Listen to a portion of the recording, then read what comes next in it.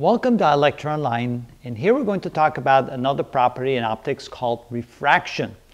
And what refraction means is that when a ray of light moves from one medium to another medium, for example from air to glass, something happens once it crosses that boundary. The reason why something happens is that there's some property about glass that does something to the speed of light as it travels through it. It actually slows light down. So if we know that the speed of light right here is equal to c when light is traveling in the air, what is the speed of light equal to once it traverses into glass? Well, that depends on something called the index of refraction. So let's write that down, index of refraction. And to indicate what that is, we use the letter n. So we use the letter small n to indicate the index of refraction.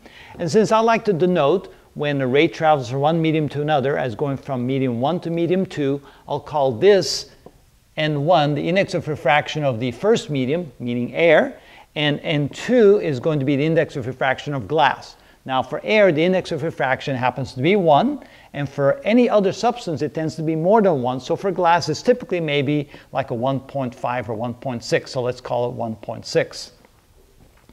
Okay, then what does that mean as far as the travel of light through these two mediums? Well, if the velocity of light is c when it travels through air, then for the velocity once it travels in the glass is equal to c divided by the index of refraction. So in this case, we know that c is 3 times 10 to the 8 meters per second, and then we divide that by 1.6, and that will give us then the new velocity of light. And I just remembered, I did not bring my calculator, so let me get my calculator real quick, and I'll be right back. Now that I have my calculator, let's find out how fast light travels through glass. Well, for glass that has an index of refraction of 1.6, so we take 3 divided by 1.6, and we get 1.875, so this is equal to, and let me go like this, equal to 1.875 times 10 to the 8 meters per second. So a significant slowdown, still fast, but you can see that light does travel at a different speed once it enters a medium other than air or just free space. So what happens now when a ray of light travels from one medium to another? And here we have air and water, doesn't matter, just two different mediums. And the index of refraction for air, n1 equals 1, for water, n2 equals 1.33. Now notice that the light does not travel straight across the boundary at a line that's perpendicular or normal to the surface. It travels at an angle relative to the normal.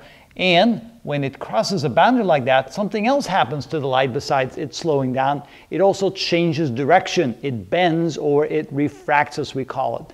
And in the case of light that travels from an index of refraction which is smaller to an index of refraction which is larger, the bending will be what we call towards the normal. So the angle between the normal and the ray will become smaller, and so the light will do something like this. And this will now be theta sub 2. Notice that theta sub 2 is indeed smaller than theta sub 1.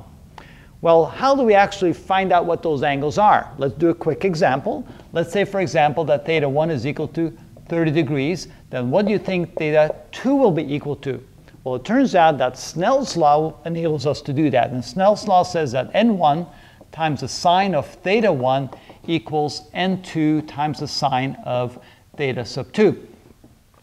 And again, what we're trying to find is we're trying to find the angle sine of theta sub 2, which means we have to algebraically solve for that angle. So we're first going to flip the equation around. So we could say that n2 times the sine of theta 2 equals n1 times the sine of theta sub 1. Then the next step is we're going to divide both sides by n sub 2, so we have the sine of theta sub 2 is equal to n1 over n2 times the sine of theta sub 1. And finally, to find theta sub 2, we take the arc sine, so theta sub 2 equals the inverse or arc sine of this whole thing right here, which is n1 over n2 times the sine of theta sub 1.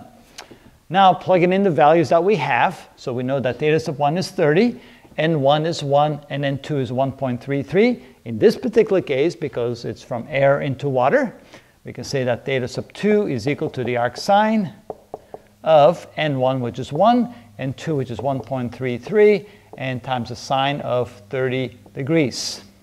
Okay, let's find out what that's equal to. So I take the sine of 30, that should be 0.5, divide that by 1.33, and then take the arc sine of that, and we get 22.1 degrees. So theta sub 2 is equal to 22.1 degrees, and that's what we call the angle of refraction. Let's write that down. So that's called the angle of refraction.